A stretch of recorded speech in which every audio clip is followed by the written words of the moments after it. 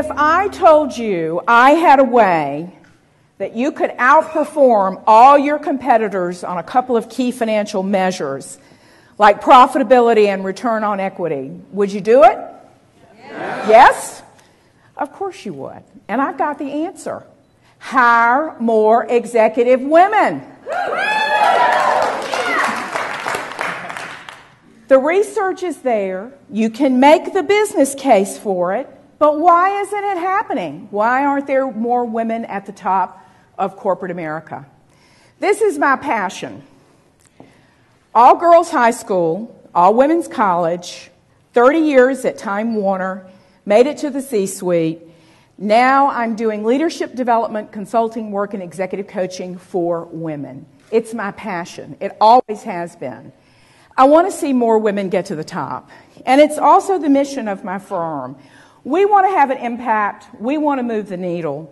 To that end, we published a women's leadership book last year, and we put forth our big vision. We call it our red suit vision. We want to see 30% representation of women in corporate America in 10 years. Now, the book came out last year, so we're in year number 9, and we've got to get going. What's the red suit part of this? If you will, visualize executive women in red suits, executive men in gray suits, and let's go into a corporate boardroom. A corporate boardroom today is about 10 people, person on either end, 4 on either side, and right now we have 1 red suit at that table. 1. If we can get 30%, think about it, there'll be 3 red suits at that table. I've been the only red suit at the table. How many women out there have been the only woman in the room at certain meetings? All right, a lot of you. Well, I certainly have. And it doesn't feel real comfortable. You feel awkward.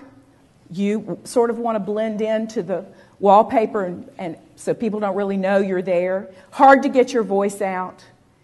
I'm now on a board of 12, and there are 4 women on the board. Do you know what a difference that is? How empowered I feel to speak up right from the beginning, getting my voice at the table. So that's what we want to say. We think 30% is a tipping point. We think when there are 30% women at the top of corporate America, the dialogue, the conversation will change. And I'm not advocating for all women at the table or all men at the table. We need both. We need both leadership styles. We need that conversation because I believe corporate America will be better run when we can have 30% women at the top of corporate America. That's where I want to go. So in my firm, we've talked about what's going on here, what's not happening. Why aren't there more women? If you'd asked me at the height of my career, would I be up here talking about this? I would have said, oh no, it's all going to be fixed. But it hasn't been fixed. So let me start. Some of you folks out there may be saying, did she say there's research that proves this? Let me show you the research. So I got you, didn't I? I knew what was going on in your heads. There's research, and I will, if you give me your card on the break, I will send it to you via email. There's research out there that having more women in senior management improves your financial performance, increases your level of innovation, which you'll be hearing about today. And on certain measurements like leadership and accountability, you get better rankings. So there's a lot of data out there saying it makes sense to have more women on boards and more women at the top. So let's talk about that good news that has happened for women. Things have changed since I started my career long ago. And so we are making progress, and let me share some of that with you. First of all, I'm sure you have all read, it came out a couple years ago, we're equal male-female in the workplace now. So we're starting off sort of 50-50, if you will. Secondly, I don't know if you know the data on women in education at this point, but 2 out of every 3 diplomas now are going to women. Women are going in record numbers to business school, law school, medical school. We're still a little behind in science and math. We're coming out with great resumes. We're getting hired. And yes, we're having great success early on in our careers. We're going to get promoted 1, 2, maybe 3 times. But then you hit that point, that mid-career stall out. And that's what we've been studying. What happens at mid-career? Why by the time we get to mid-career is it so hard? Are the hurdles so hard? And we seem not to get to the top. That's the question we're studying. So let me tell you where we are. Let's look at the status right now. We've got 14.1% women executives, and that's C-suite and one level down. All this data comes from the Catalyst organization, not-for-profit, that studies the status of women. So 14.1 at the top, 16.1 on boards. And I know for a fact some boards have 3, 4 women, so a lot of boards have no women.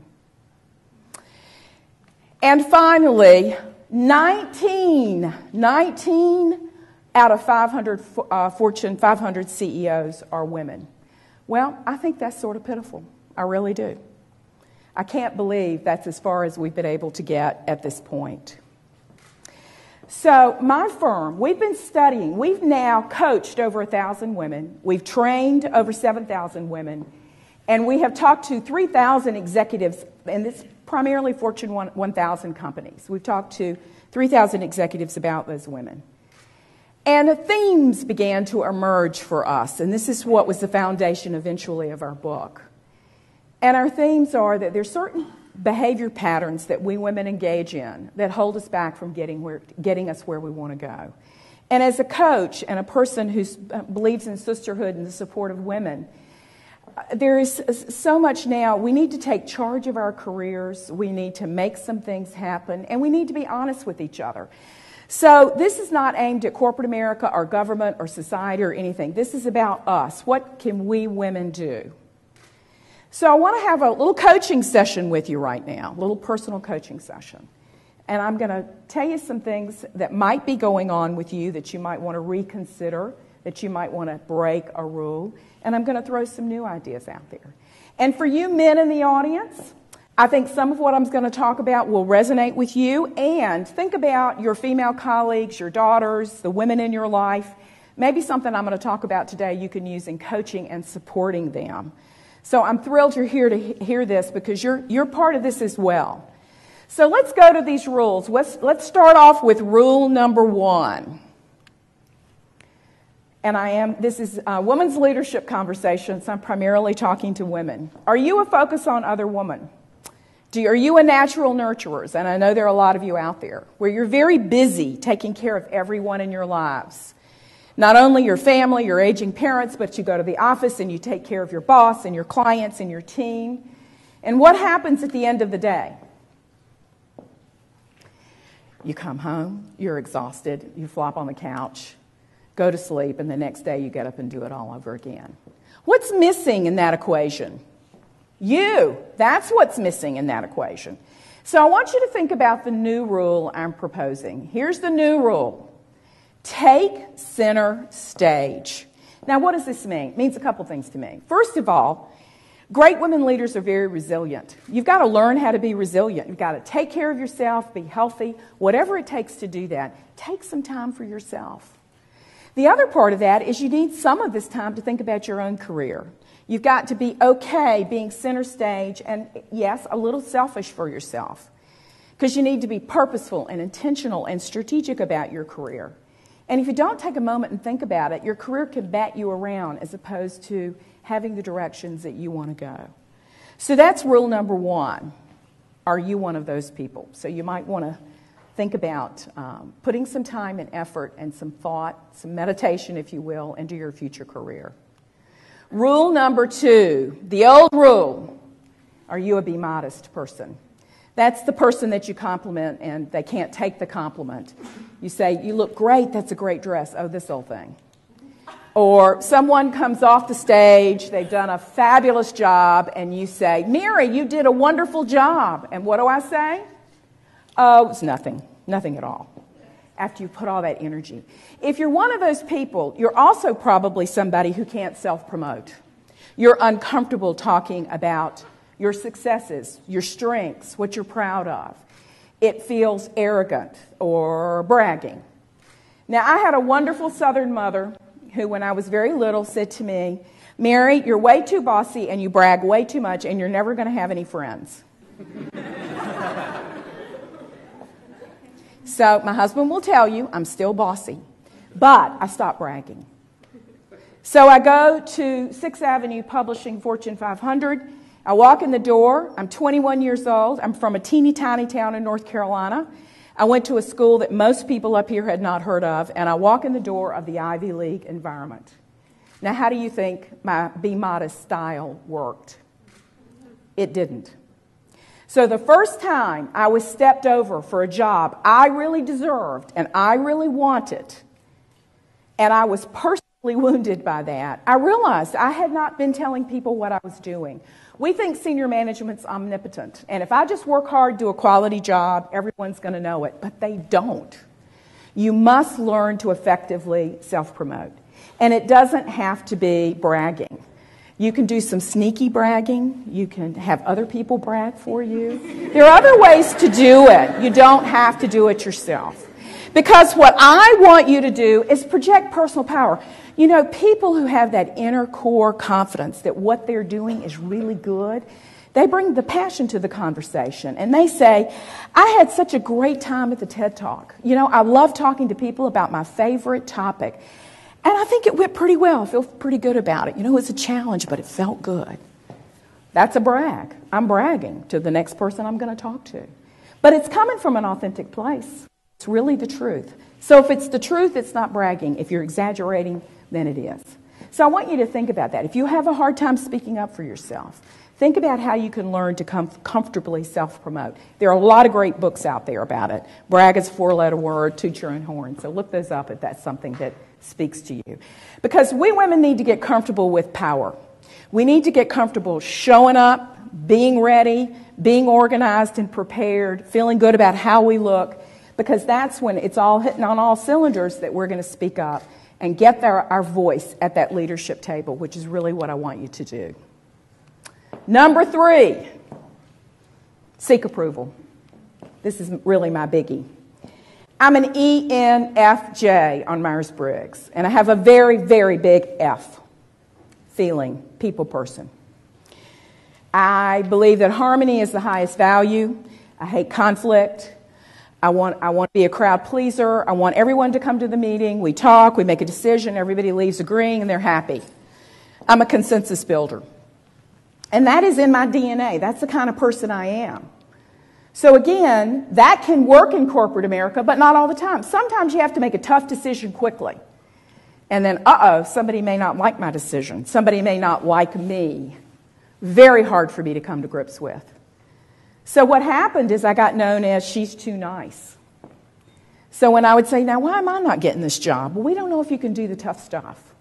So I had to do what I'm telling you all to do. Figure out how to remain true to who I am, ENFJ, and be an effective, powerful, senior woman leader. How am I going to do this? So I had to struggle with it and think about, if I'm making the right decision and I'm being fair, yeah, I may disappoint some people, but hopefully they'll get over it and they'll understand it and we'll still remain colleagues. So I had to get a little tougher about it. Another seek approval point of view is sort of picking places to work where you love everybody that you're going to work with, because that's your highest value. And yes, we want to work with people we like to work with, but I did not choose strategically within my corporation where I was going to work. I went to work where I liked the people as opposed to some of the function I needed to learn. So it took me longer to get where I wanted to go, to the C-suite. It took me a lot longer. And finally, the seek approval person goes into the boss in the supplicant position and asks, may I please do that? We're always asking for permission, sort of the good girl thing. You need to get empowered. I want you to consider the new rule. Proceed until apprehended. Be courageous. Be brave. Go do it. Ask for forgiveness. Don't ask for permission. Be empowered. That's how management looks at us. That's when we get noticed, because we're out there doing it. We're not afraid to go ahead and do it. Now, am I telling you to go off like a loose cannon and do something crazy? No. But what I am saying, think about, are you one of these be modest people? And I'll digress a minute. I've spent a long time in my life trying to get the people around me to do what I wanted them to do, to be who I wanted them to be, and you know how effective that is. It's not.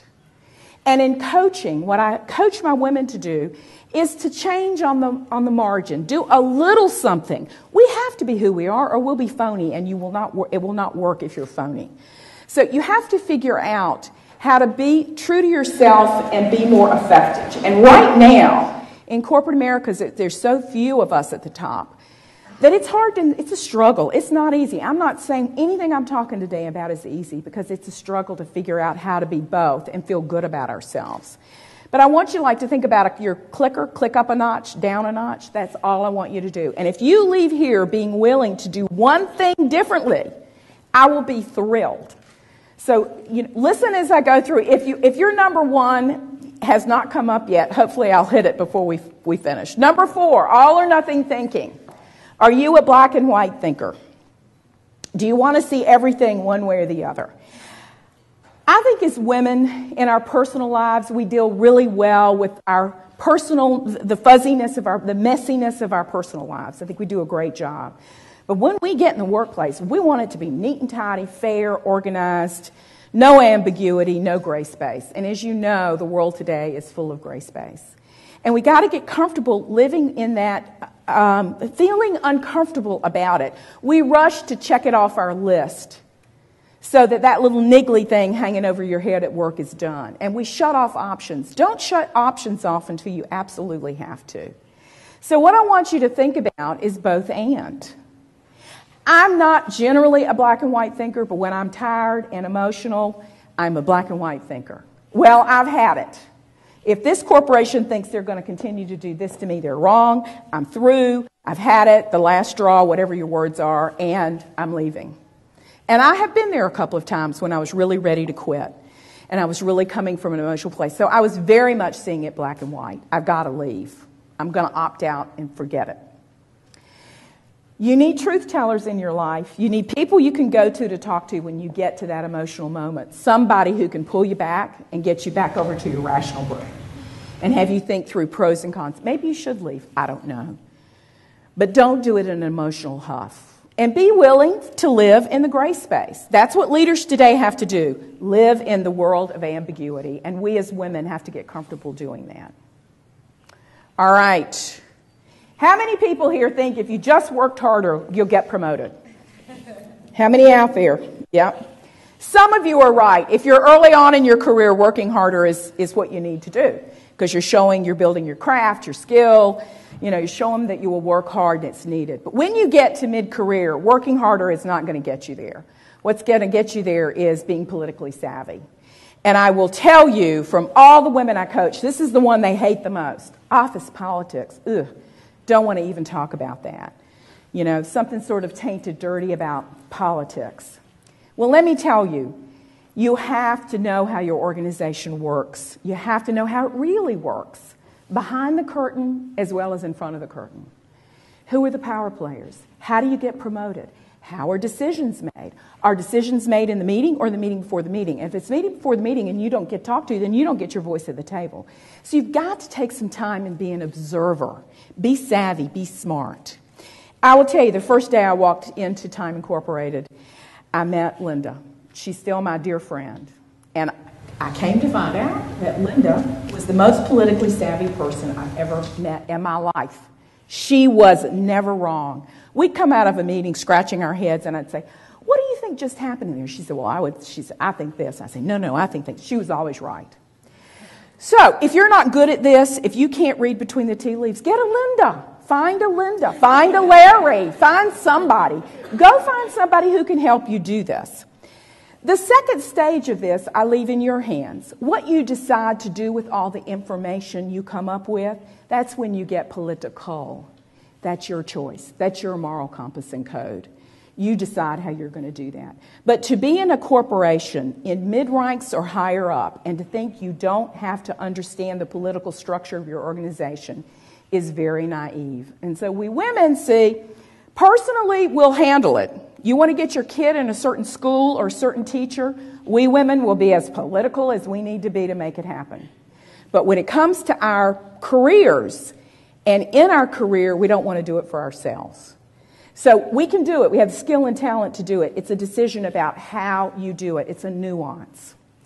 I'm going to end on my favorite. Are you playing it safe? Are all your pots on simmer? You know just how your day is going to be. You know exactly when you leave home in the morning how it's going to feel. and you may be just a tad bored, you're in your comfort zone. You feel good about that.